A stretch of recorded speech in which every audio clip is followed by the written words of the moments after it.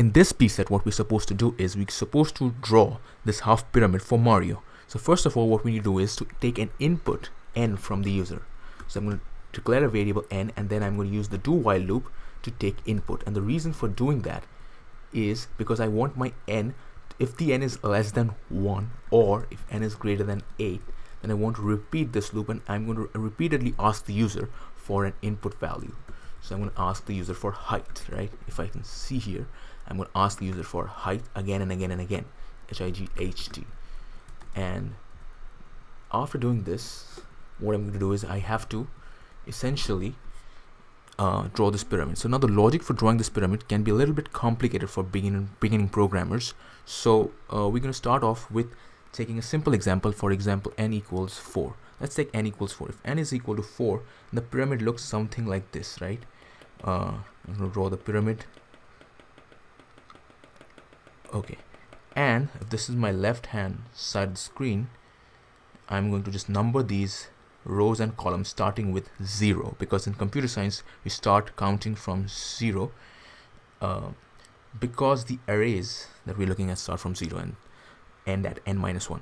Anyway, so if we look at this pattern, what is happening here is we want to essentially distinguish between these columns, which are blank spaces, and this column and these sort of cells.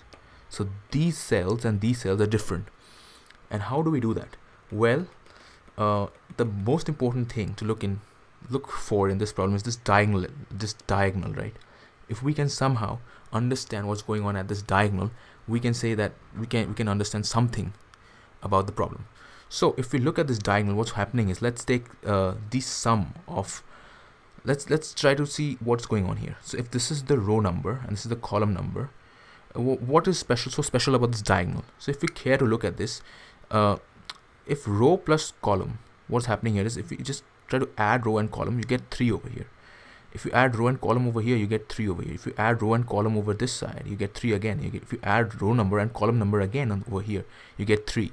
And anywhere, like any cell which has like the number, the sum, if the sum of the two numbers is greater than 3, so for example, it's 4 over here, it's 5 over here, and 6 over here. So whenever we have the row plus column greater than or equal to 3, in this case, we are supposed to print hashes, right? If you can see. And whenever the sum is sort of less than the row plus column sum, if it's less than 3, then what we're going to do here is, you can see, we should print blank spaces in that place. So my for loop that I'm going to start is going to start, let's call this the row number as I and column number as j. So if I'm going to start off my for loop, I'm going to say int I equals 0 all the way till where. Now if this is 3, what should be, like, I'm taking n, a generic n from the user, and not the number 4. So if I want to see what's going on, let's take one more example. Let's take the example of 2. So what's happening in 2, if you see, what's happening here is that we are again seeing the same pattern.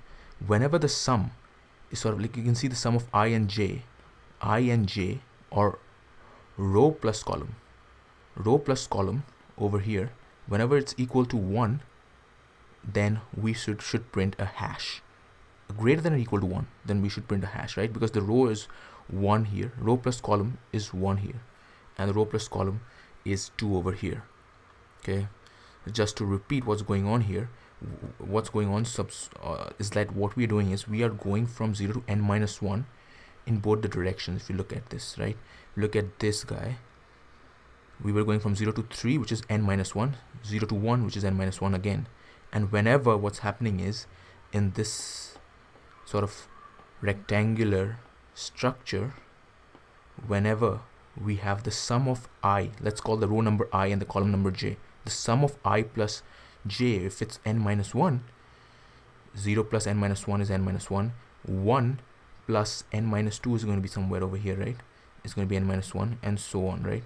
So whenever these blocks, these cells are n-1 and above that, so if it's going to be n over here, and so on, right?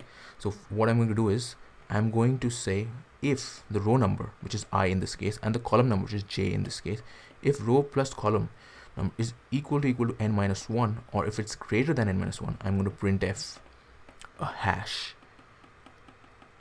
right? Otherwise, what I'm going to do is I'm going to print f a blank space, something like this. So this is going to be my logic. Okay, let's try to program this in. So I'm going to start with int I equals 0, I less than n I plus plus, and this is representing my row, which is this guy right over here, my row number. And then what I'm going to do here is I'm going to iterate over the columns j, and j is less than n j plus plus, because for each I have to iterate. I have to start j from 0 all the way till n minus 1, right? If j is less than n, so j will go till and including n minus 1. So this is going to be my structure. And then what I'm going to say here is if the row number plus the column number, what is the row number? I plus j, if that's greater than or equal to n minus 1, right? Because this diagonal elements, all the diagonal elements, the sum of the row and the column was n minus 1. So I'm going to say if this is greater than or equal to n minus 1, I'm going to print f a hash. Okay, otherwise I'm going to print f blank space. Okay, and then what I'm going to do is, after this entire row has been printed either with hashes, either using hashes or by space, after this row is finished, I need to print a backslash n right after this, which is a new line, and backslash n after this, and backslash n after this, and backslash n after this. So I need to give a backslash n over here. So this should do the trick. Let's make Mario, try to compile this code, and then do /Mario, and let's give height as 8, and this seems to be working. If I enter my check 50 on this, and so this is one way of solving the problem. There can be many ways of solving the same problem. Another way could be you could draw these guys out, these spaces separately. You can think of, first printing the spaces and then printing the hashes, right? So that's another way of solving this problem. In that, what we'll do is we will essentially save time by, we can also create a function for this. So let's think about another solution for this, right? This is one solution. The other solution is to obviously start with whatever we had last time, and then think about this a little bit differently. Instead of having a condition on I and j, what we can do is we can draw the spaces separately. You can draw the spaces. You can say, 1 2 3 0 1 2 3 0 1 2 3. If I take n equals 4 and I want to draw this pyramid structure, I can say I want to first print these many spaces and one hash. So if I is 0, then I want I plus one number of hashes, and I need how many? 1 2 3, and I need a sort of like n minus 4 minus 3 hashes. So in this case, what I need is 3 blank spaces and 1 hash. So 3 blank spaces is essentially n minus 1 minus I number of spaces, right? Because on the next iteration I would need 2 spaces and 2 hashes. Okay, so there are I plus 1 hashes. I is 1, 1 plus 1 is 2, so there are 2 hashes, and n minus 1 minus I, which is 4 minus 1 minus I is 1, 2 number of spaces. So this is the pattern that can be observed here. This is essentially what we want to do, is you want to create these kind of sort of structures so that you're able to draw this pyramid. So what I'm trying to do is I'm trying to say that I need print what do you want to print?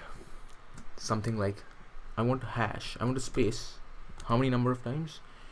I need I plus n minus 1 minus I number of spaces, and I need hash. How many number of hashes I need I plus 1 number of hashes, right?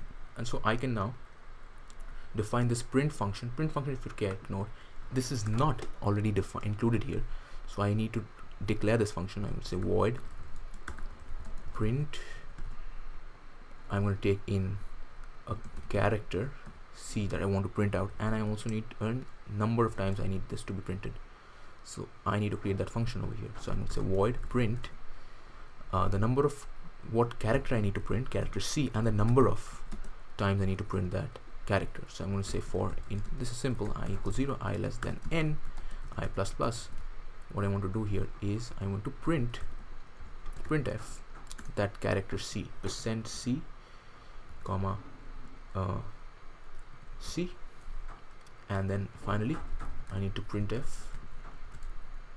a new line character, right? No, not a new line character. I don't need a new line character over here. I need to print a new line character over here, so I'm going to printf a new line character over here. So let's see if this works or not. I'm going to make Mario again. Make Mario. Oops, char C. Character should be single quotes. So I'm going to just do that. Oops. And make Mario dot slash Mario. I'm going to give height as 8, and this seems to be working as well. Let me just check 50 on this. So let me try to reiterate while this is happening what is going on in this problem.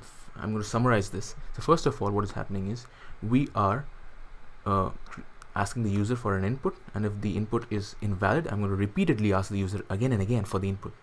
So after that, what I'm trying to do is I'm trying to iterate from I equals 0 all the way till n minus 1. So if I is less than n, I goes from 0 to n minus 1. So what I'm doing is I'm printing space or blank space how many times? N minus 1 minus item. How did I get to this formula? I just tried a bunch of things and I found that this pattern is repeating.